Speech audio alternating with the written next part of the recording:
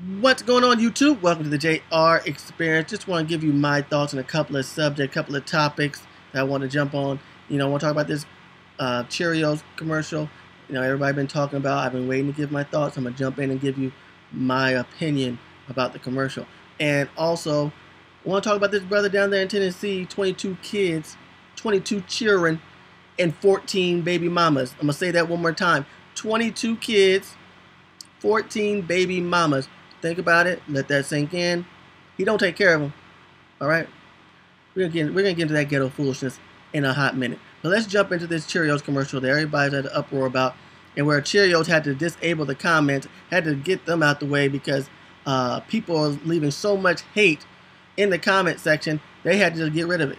Just wouldn't even allow people to leave comments no more. It just got over the top and got insane. And that's terrible. That is really terrible. That's what society is today. We still got that much hatred and racism out in the world? I guess so. We all know just because we have a black president, that has no meaning that, hey, racism is gone. Hell no. There are white people across the world who cannot stand to see a black man. Okay, let's get that clear. Let's get that clear. There are white folks across the world who cannot stand to see a black woman. Okay? Not just don't stop at white people. Mexican, black folks that don't like black folks, okay, light skin, dark skin, Mexican versus black, the list goes on. There's a lot of hate all around, but the only thing is, it's just not talked about. It's just not talked about out in the public no more. But at the same time, when people go home, we don't know what the hell they say. When people go home, we don't know what the hell they say about us. You know what? They might look at me and say, ain't no way. They see me in my face, shake my hand, everything. JR, you so rich. Oh, he's a cool dude. Oh, thanks, man. You a cool dude. They go home, man, that nigga ain't shit. I'm like, what? You'd be surprised. You recorded some people's dinner time conversations at the table, little dinner table. Let them see what they really talk about, how they really feel when they're uncensored. Especially give them a glass of Hennessy or some whiskey. Oh, yeah, give them something straight, no chaser, and let them start talking. And then, how do you really feel about interracial relationships? Oh, they'll spill everything. They'll say what they really feel if they weren't know when they were recorded. Now, it was a cute commercial. It was a cute commercial. It was a nice commercial. The black dad, white wife. So what? Black man wasn't kissing on the white woman. It wasn't like, and even if it was, would it be a big deal? Like, it wasn't nothing. Little cute girl going to her mama, asking about Cheerios, going to her daddy. It was a quick commercial. It was just a nice commercial. But because it was a white woman and a black man, oh hell no. What were people looking at the commercial? Like white folks that don't like black people, were they just looking at the commercial and was like, uh-oh, it better not be a black man in that other room. Gosh, Nikes, there's a black man. Oh shit. Hot dog. Jiminy Christmas. Were they that pissed off and they just started typing? Like, what were people just like waiting at the keys? Like, I better not see a black. Oh, it's a little mix, baby. I better not see a black man. They all like that. Start typing away. My gosh, get over it. It's 2013. In 2013, what? You don't go outside your damn house? People what? You've never seen a black man with a white woman before? You've never seen Jungle Fever? You've never been to your local whatever? Like, come on. Everybody's dating everybody nowadays. Get over it. Let it go. Let it go. We want to go back to Jim Crow laws. Or you want to have your bathroom. We have our bathroom. Come on, people. Really? Really? Come on. Look, I guess we just know that just lets us further know. Damn Obama being in office. We always going to let you know when you're black. America will let you know. They'll let you know. I hate to say it, but it's true. But black men been dating black men been dating white women for years. For years. And so what? So what is happening? It's happening. White women are dating black men. White men are dating black women. White women are dating Latinos. Indians. Black people are dating Puerto Ricans. Everybody's mixed up nowadays. Everybody's with everybody. Go for what the hell you want, damn it. It's 2013. If people getting mad, fuck them. Fuck them. And the people who did leave those comments in the comment section acting a goddamn ignorant fool, you know what? You're a jackass. You're just a jackass. If you got that much hate in your heart, sit your ass down somewhere in a corner, Indian style, okay? Indian style in a corner, and just sit, my friend. Just sit, you jackass. Because you're just ridiculous. Come up with the times. Catch up.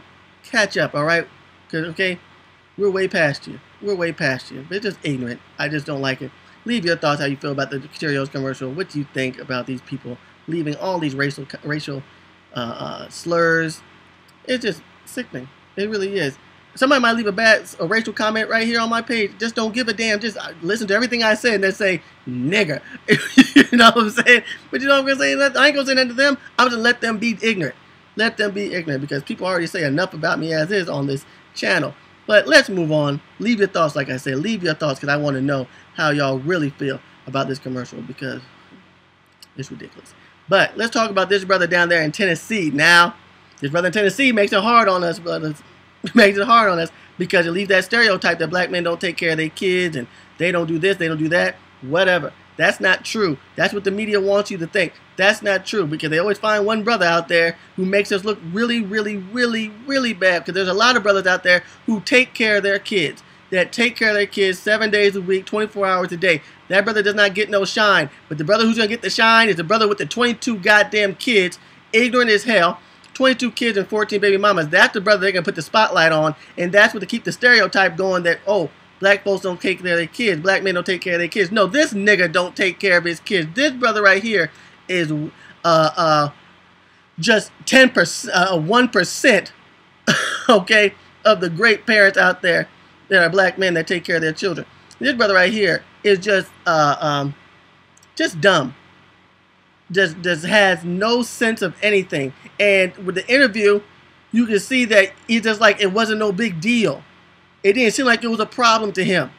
It just seemed like, oh, well, you know, hey, well, whatever, you know, type thing.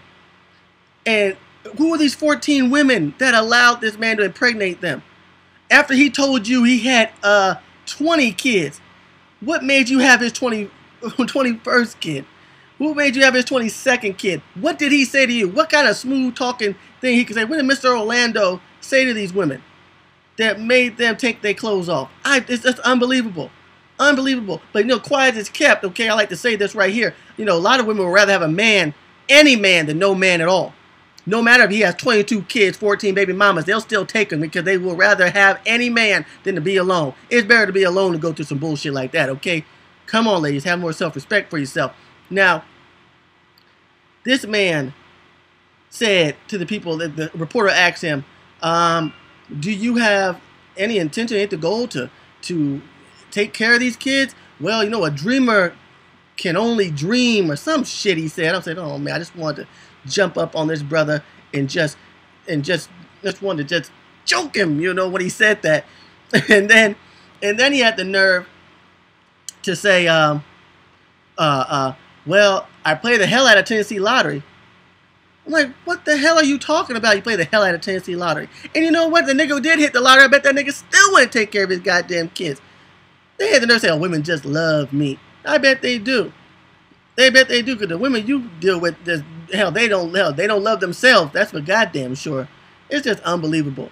Unbelievable. 22 kids, 14 baby mamas. That brother was really just focused on one thing, and that was hitting that thing. Getting that cat. You go ahead, brother, but you fucked up your whole life. Just fucked up your life over some pussy. That's what my dad used to say. Think with your big head, son, not your little head. Think with your big head, son, not your little head. That brother was thinking with his little head. Look what they did with him. 22 kids at 33 years old. Brother, we got to think. We got to do better. Hey, there's another thing I'm getting into. I just want to jump into this before I close this video. Men, if you're going to impregnate a woman, you can get these women pregnant and have these kids, okay? Stop making women mothers if you have no intention of making them a wife.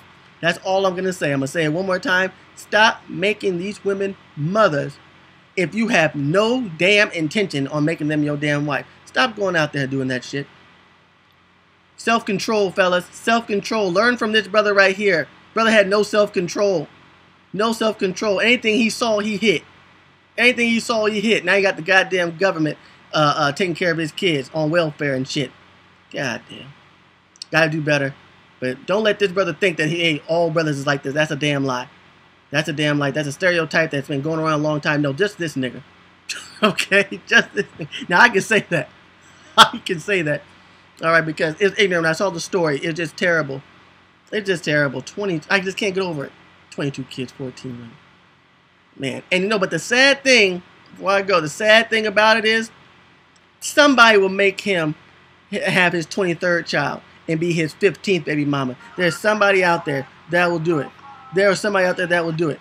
That will say to themselves, girl, I know he ain't got no job.